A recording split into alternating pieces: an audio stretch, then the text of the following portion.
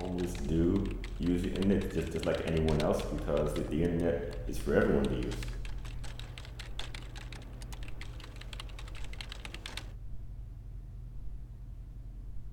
Hello, my name is Sheptock. I'm 41 years old and I am a homeless advocate.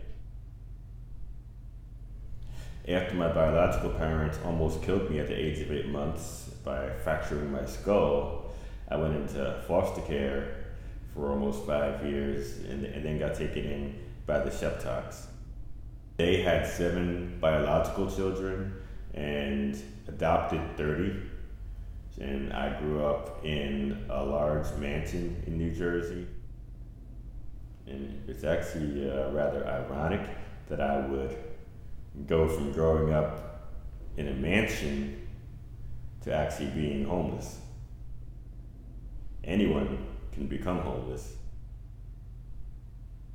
Here in DC, the population of the city is about 600,000 people, and presently there are over 6,000, almost 7,000 homeless people. DC has the record of having the most homeless people per square foot of any city in the country.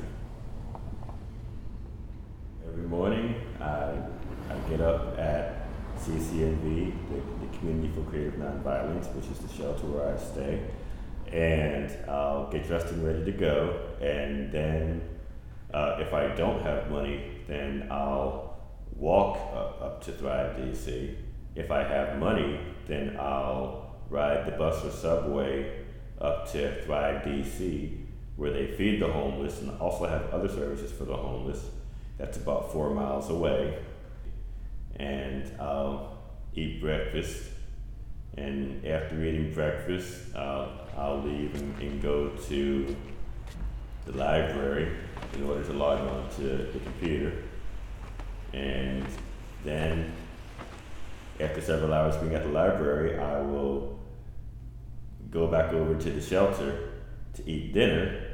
And if it's a Monday, Wednesday, or Thursday and the library is open late, then I may go back and do some more work on the computer because I have a Facebook page as well as a Twitter account, and I do a lot of email, and I also have 2 blogs.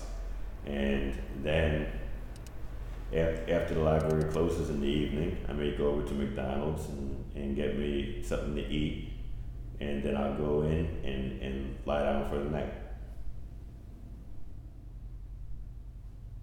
I began using computers about 4 years ago as part of my work with the Committee to Save Franklin Shelter. With a total of about 17 minutes worth of instruction, I was able to learn how to do email, and since then, in my email, I have like 1,500 contacts. Facebook, I have over 4,200 friends. Twitter, I have over 750 followers. I also have 2 blogs. The reason that I blog is so that I can do some public education on the issue of homelessness. I put a lot of effort into defeating stereotypes and letting everyone know that homelessness is an economic status, that it doesn't mean that you're stupid, it doesn't mean that you're an addict.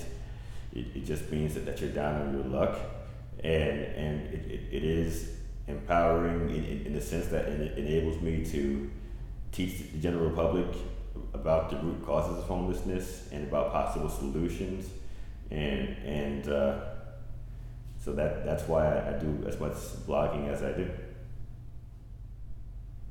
It's my hope that I can blog my way to revolutionary change until housing is decommodified and is not seen as a commodity off which to make profit, but rather as a necessity which is afforded to everyone.